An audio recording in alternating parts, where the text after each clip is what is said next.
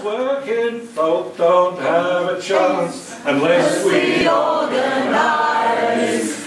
Which side are you on? Which side are you on? Which side are you on? Tell me, which side are you on?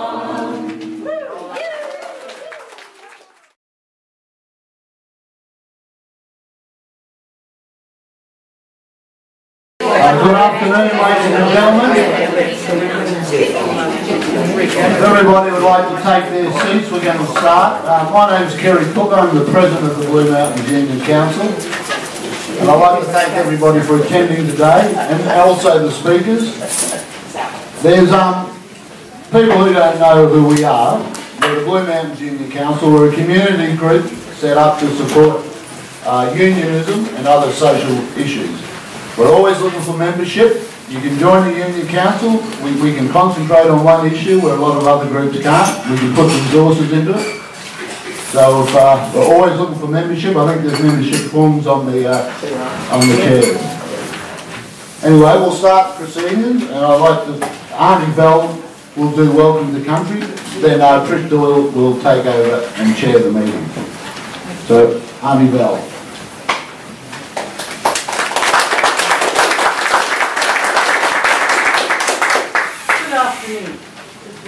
Good afternoon.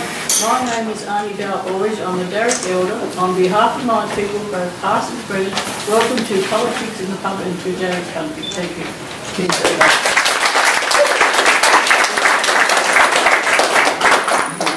Thanks, Annie Bell, for the welcome. Don't know if I'll need this. I might just put it into my teacher voice. I'd like to also acknowledge the traditional owners of the land on which the gathering takes place today, the Darug and Gundungurra peoples, and pay our respect to elders past and present. Thanks, Auntie Bell, for being here. It's good to see you again. I'd like to acknowledge and thank our speakers, Sally McManus, who's Secretary of the Australian Services Union in New South Wales and the ACT, Maxine Sharkey, Assistant General Secretary, Post School of the New South Wales Teachers Federation, and Jessie Sudich, a young Blue Mountains advocate for workers' rights. Can we just put our hands together and thank you?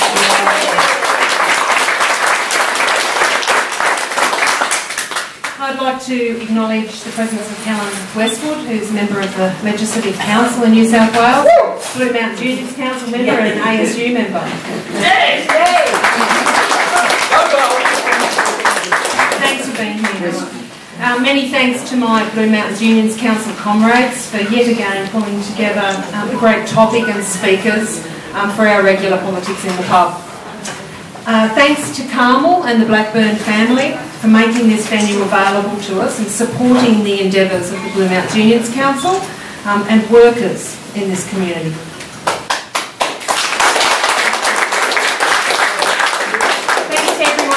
Along, as Kerry said, without your attendance, these forums wouldn't be successful, neither food for thought and the activism that we encourage in our community. My name's Trish Doyle, for those I haven't met. I'm the Vice President of the Unions Council.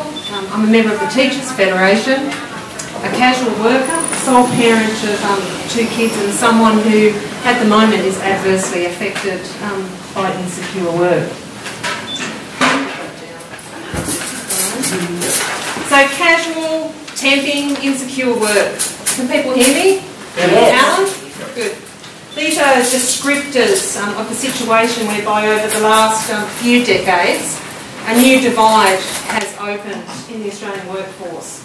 As Brian Howe, AO and Chair of the 2012 Independent Inquiry into Insecure Work in Australia, has said, the stories we heard throughout our inquiry were compelling and confronting.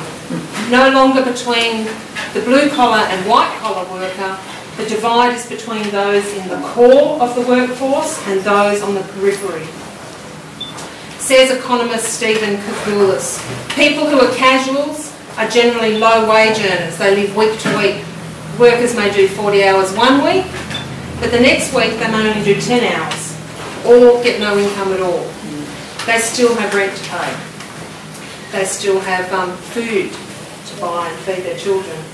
About 35% of Australia's workforce are now employed as casuals or contractors. Shame. They usually don't get paid for sick leave, holidays, jury service or personal carers leave.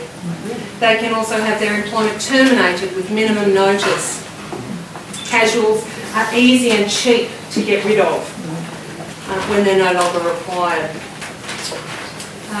This economist says, one part of me says, it's great to have firms with flexibility. And some workers are really happy with that flexibility, and that is true. For some people it works. However, there are a large number of people, particularly those on low incomes or those who have young families and large mortgages, who need a sense of certainty and a steady income. So casual work has changed from fulfilling short-term needs to replacing long-term positions. Having said this, it is important to note that casual work suits some people, for example, those who are studying. And some employers actually do look after their casual workforce, and I'd like to acknowledge Carla Blackburn and the Blackburn family, who in this establishment look after their casual workforce and treat them as part of the family. Thank you. What we need is to challenge the push by the Conservative right to make more and more jobs that used to be permanent casual, under the mantra of the end of entitlement and the need for flexibility. So today's topic, the casual con job. Brian Howe again says, we have a message for business, and I'd say for governments too, which ignores the rise of insecure work at its peril. A business model that is predicated on short-term policies and profits generated by widespread use of insecure work is unsustainable in the long run. This has been highlighted during the shallow national debate around productivity, in which business groups have attempted to convince us that the only way to increase productivity is to cut wages and conditions. Here in this electorate, Unions Council wrote last year to our federal member to ask about, for just one example, the Green Army, and what that concept actually meant, what the details were regarding pay and conditions. She is yet to respond. For us here in the mountains and elsewhere, such a program may undermine Blue Mountains, people who are already living with insecure work. But one thing we have learned, and not via our federal member, is that the pay will be half the minimum wage. Today we will hear from three fantastic speakers, three great activists.